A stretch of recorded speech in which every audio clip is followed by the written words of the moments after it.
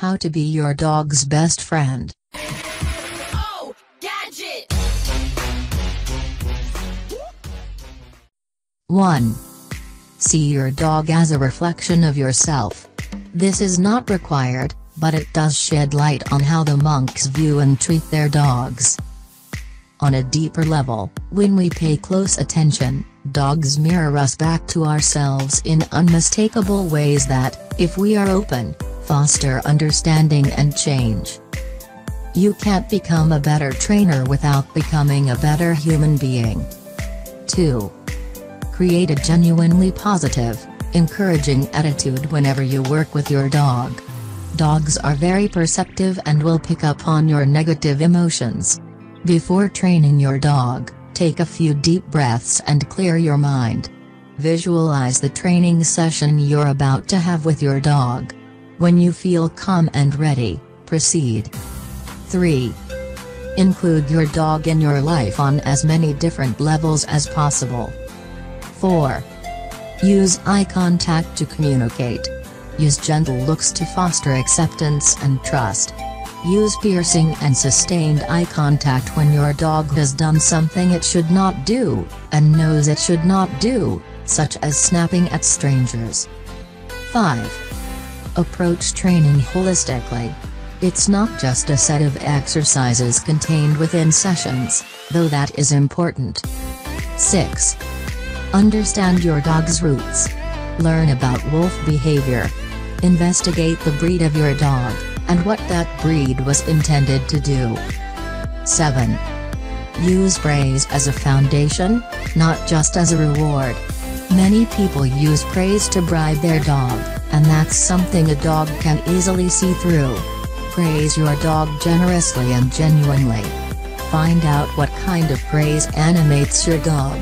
Experiment. Use both physical and verbal praise. Praise is an attitude, a stance. Dogs who live in an atmosphere of praise come to love the human voice. They are more trusting and accepting. They are approachable by strangers but not demanding. Dogs confident of praise from their owners do not live on the edge of an emotional abyss, always seeking out attention and sulking when they do not get it. If praise is part of your attitude toward your dog, you have a rich and exciting relationship ahead. 8. Use discipline with meaning and care. Never call a dog to you to discipline him.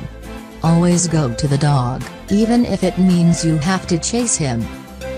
Don't use objects to discipline or punish. Don't use your dog's name when correcting behavior.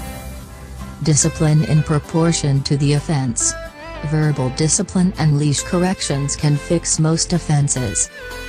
Make eye contact as you discipline. Be dramatic. Stop paying attention to the dog for about 30 minutes after a stern correction. Just be passive and avoid eye contact. You do not need to be aggressive or vocal at all.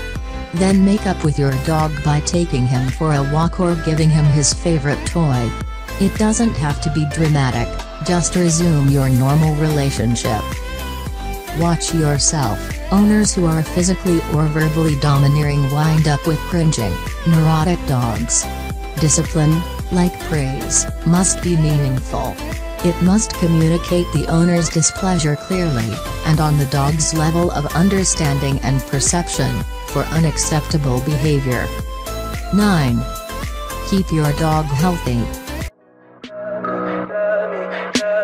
Tell me pretty lies, look me in the face, tell me that you love me, even if it's fake. Tell me pretty lies, look me in the face, tell me that you love me.